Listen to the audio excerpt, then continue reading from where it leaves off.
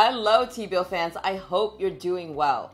So it seems there's a fair bit of confusion around Treasury bill pricing, interest, and rates. So in today's video, I'm going to answer the top 3 questions I've gotten in just the past week alone on these topics. How does the pricing and interest on T-bills work? What's the difference between the investment rate and the high rate at T-bill auctions? And how does the calculation for new issue 52-week T-bills differ and why? I know each of you are at a different stage of your financial journey with T-bills, so feel free to skip ahead to the section that's most relevant to you. I've included timestamps below. Now, if you're completely new to T-bills, you should know that new issue Treasury bills are new batches of Treasury bills that the U.S. government sells directly to investors via their auction process, ones that are not already floating around for sale in the secondary market. Those of you who've been on this channel for a while know that I generally prefer buying new issue T-bills at auction instead of buying already issued older T-bills in the secondary market. This is because participating in the auction for new T-bills is typically the least expensive and also relatively easy to do. More on that later.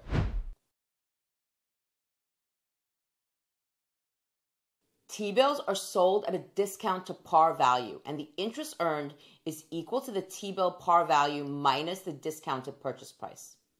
If you have no idea what that means, that's fine. Just stick with me here. It'll be all clear very soon. Most banks and or brokers require a minimum purchase order of $1,000 for T-bills. For the purposes of this video, let's assume you're buying from Treasury Direct, which has a minimum purchase order of $100. So say that you put in an order to buy $100 of 4-week T-bills with Treasury Direct. That $100 is the par value.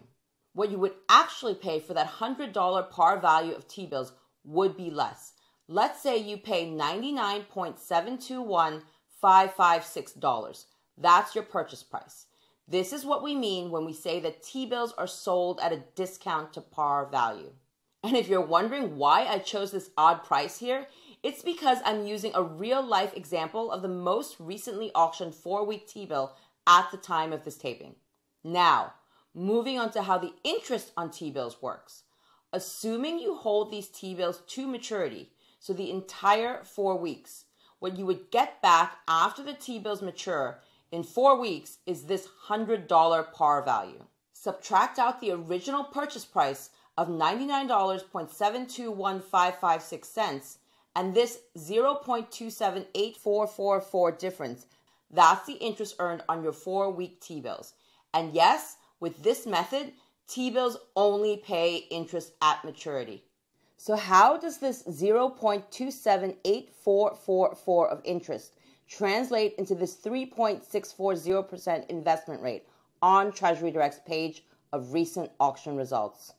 And what does this investment rate actually represent?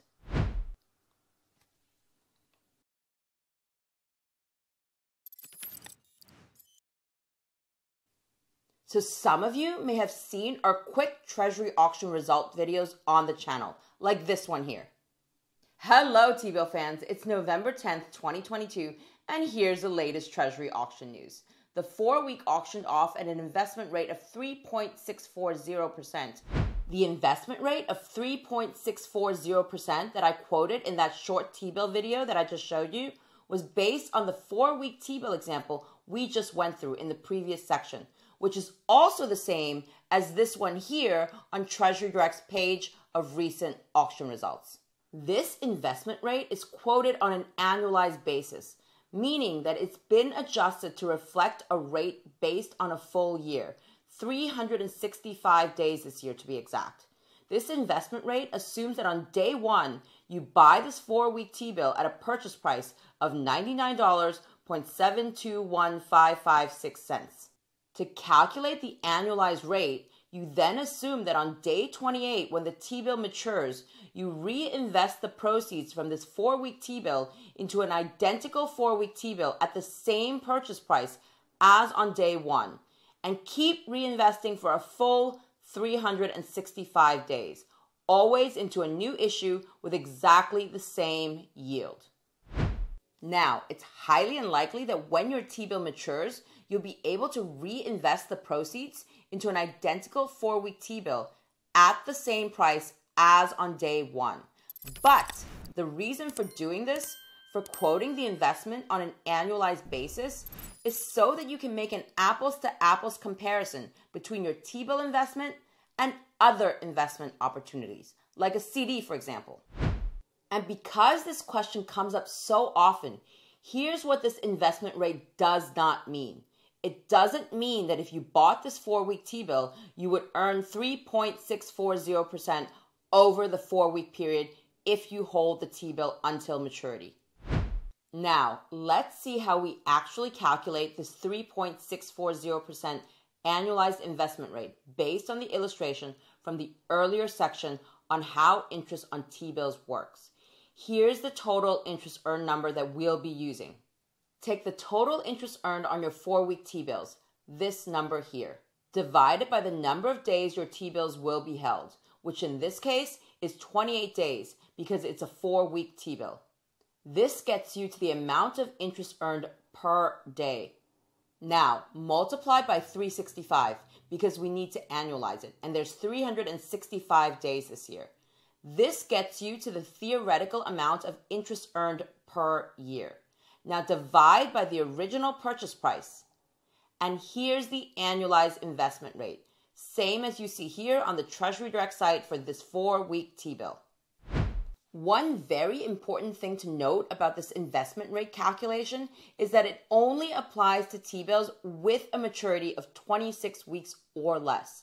The investment rate calculation for the 52-week T-bill is a bit different. We'll go through what that looks like and why shortly.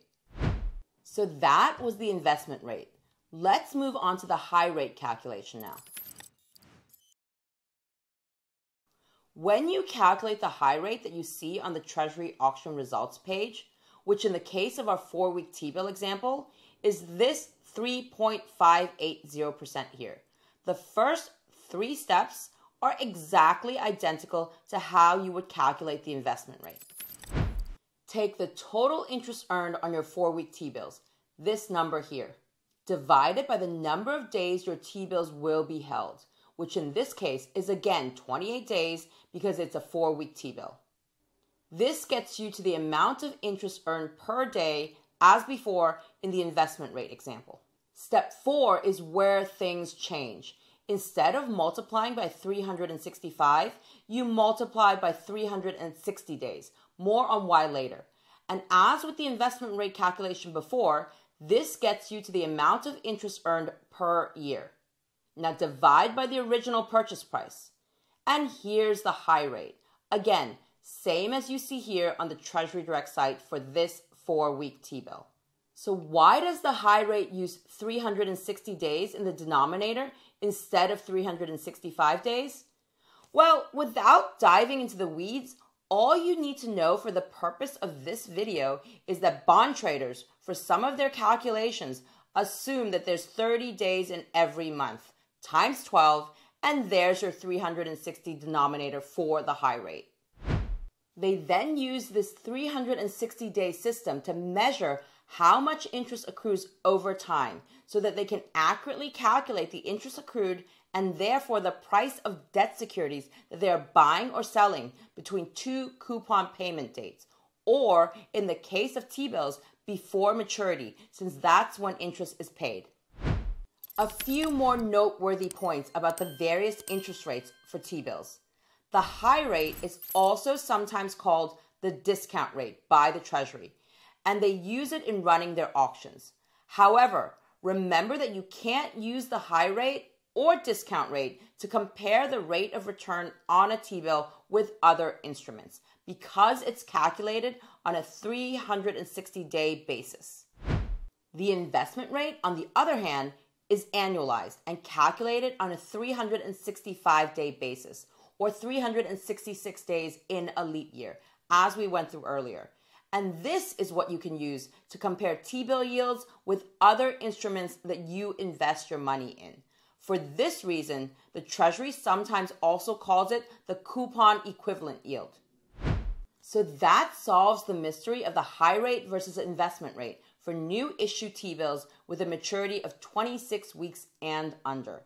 Now let's move on to how the calculation for new issue 52-week T-bills differs and why.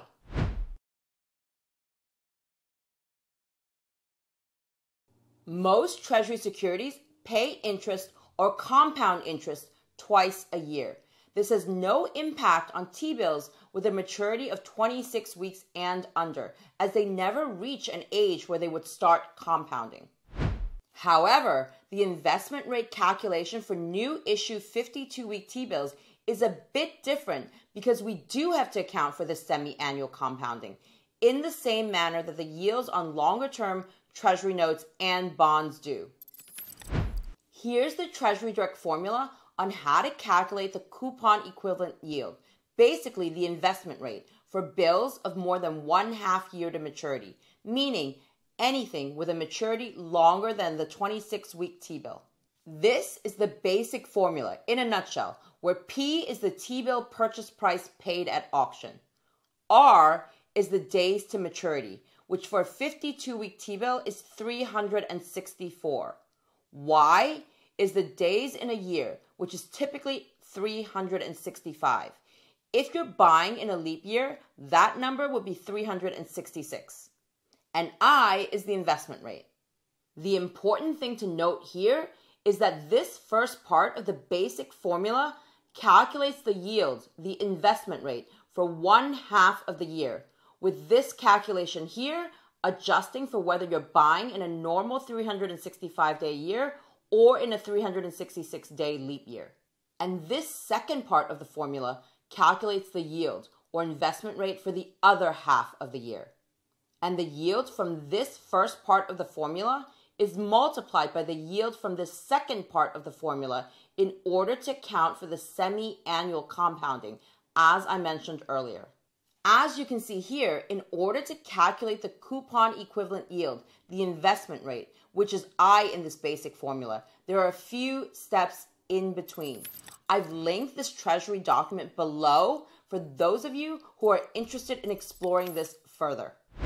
Treasury Direct outlines the steps and calculations in a fairly straightforward manner, but there are quite a few variables and a good amount of detail to keep track of. So I would suggest pulling out your Excel or Google Sheet rather than trying to do this on your phone's calculator, especially if you're not a quadratic equation lover.